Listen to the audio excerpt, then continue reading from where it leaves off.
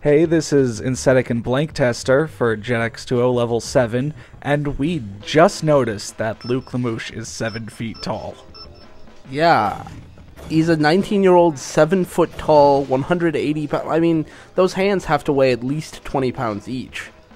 So, I don't know what to make of that. I really thought the Russian guy would be the tallest, because that's how it seems to end up. He's certainly like the burliest, but I don't remember his height. But 7 feet tall, come on, I'm 6'2", Alan's 6'7", that'd be ludicrous.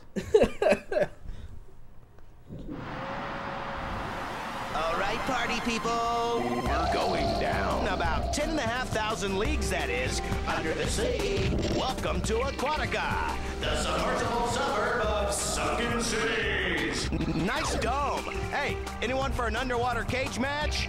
We're about to pass Poseidon.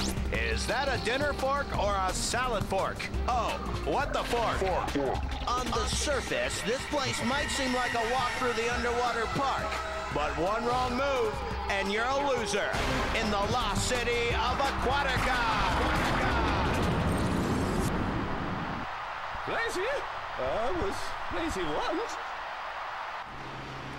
So I'd consider this level kind of the worst level, because you really, well, at least on expert mode, you really kind of need to go out of your way to do one or two things to make sure you're going to win. And also, this first turn is a real example of the AI never really doing the same thing twice, so you can be screwed in infinite ways trying to round that turn unless you get ahead of them. And then, of course, you really need to branch off the main route to get enough points. Like, that jump I did, you pretty much need to do that to get an amount of points to win this track unless you really go all out everywhere else. Because if you kept following the route, it'd just kind of drop you off pretty much straight into a rock. And if you didn't take that shortcut, you wouldn't really get any ramps to get points. Like, and in the back half of this course, like once you go underwater, there's really nowhere to get points. I mean, just watch how many points I get before I enter Poseidon as compared to after. I pretty much only get like 10,000 points afterwards. You said enter Poseidon, and I saw that looked like his mouth was open. You go inside Poseidon. Again, he's like a statue of Poseidon. So how much money do you think it would cost to build one of those? 1 million Aquata bucks. Wow, Aquata bucks? Atlanta bucks.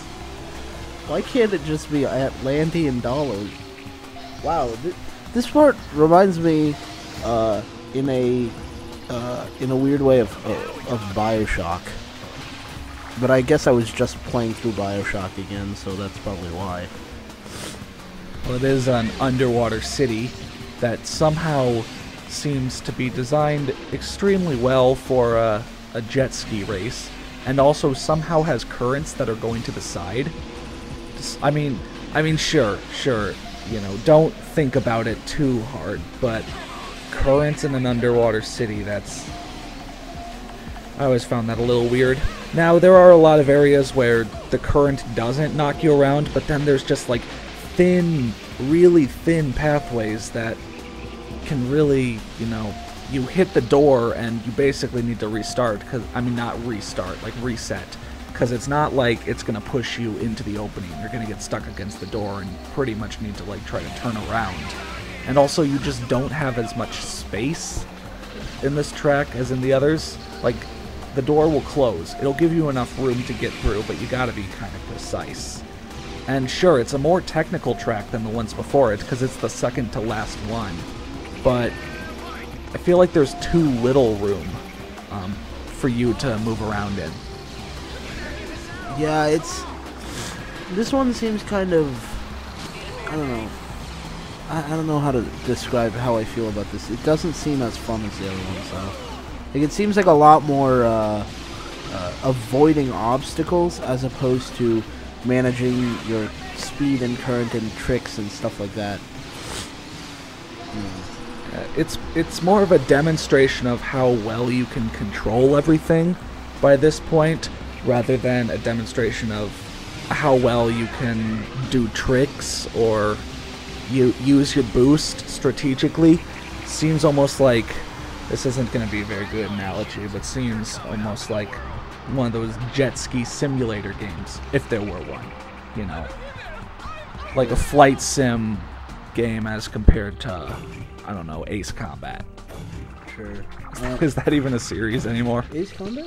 Yeah. They, well, I don't know when the last one came out, but, you know, after seeing that he's 7 feet tall, you know, looking at him dancing around like that, I think I would be terrified. I'm not a terribly tall person, so seeing him dance around like that in real life would be, I think, absolutely horrifying for me. I'd be scared shitless.